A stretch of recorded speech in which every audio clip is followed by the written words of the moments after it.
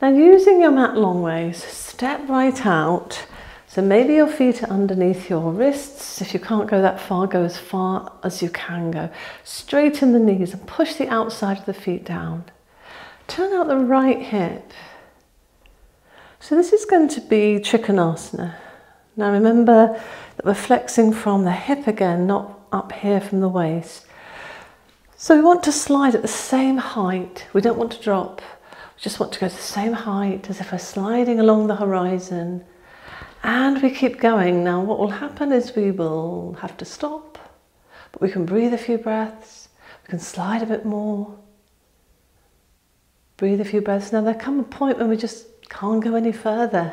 Okay, it's just not going to go any further, and that is fine. We're going to drop the hand, raise the other hand, and hopefully by that time our tail will be in line with the crown of our head. And our back will be as though it's next to the wall behind us. Trikonasana, triangle. Can we come up and can we release? Let's try this on the other side. So we're turning up hip. Now want to flex from the hip. Now remember, same height, don't drop. Get the same height as if you're sliding along a table or an icy pond. Oof, let's not think of that one. But see if you can keep sliding, same height.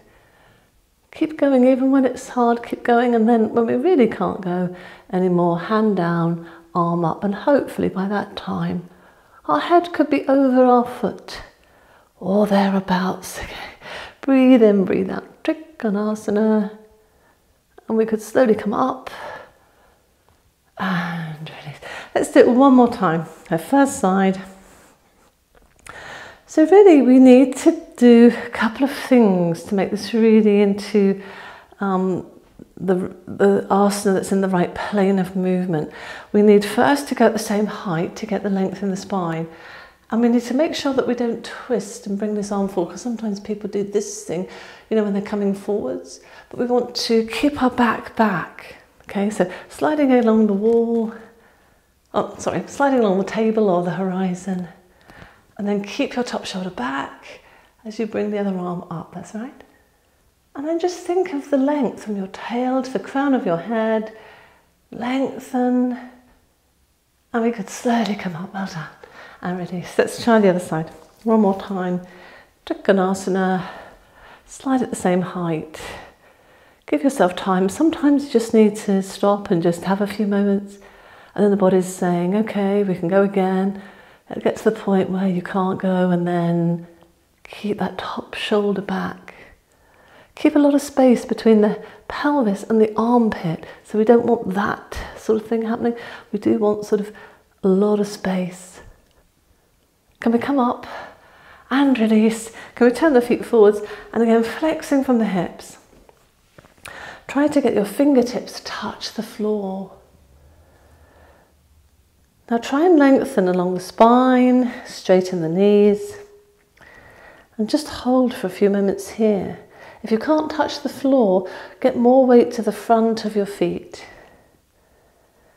Can you walk the hands between the feet? Good, and if you can, just see if you can hold your elbows and dangle.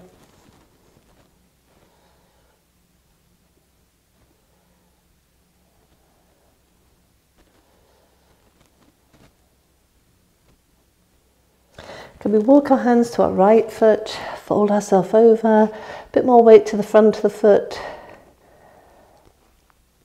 and then go to the other side, to the left.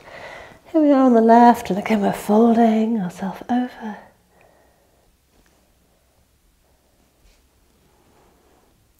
And then we're back to centre, where we can bring our hands to our pelvis, bend the knees, come up slowly. Always come up slowly from forward bends to give the blood time to get back up to your head without feeling a bit of a rush. Good. Now we could jump the feet in, or we could heel and toe, feet together. Give them a bit of a shake. Give them a bit of a shake out. Let them relax. Good.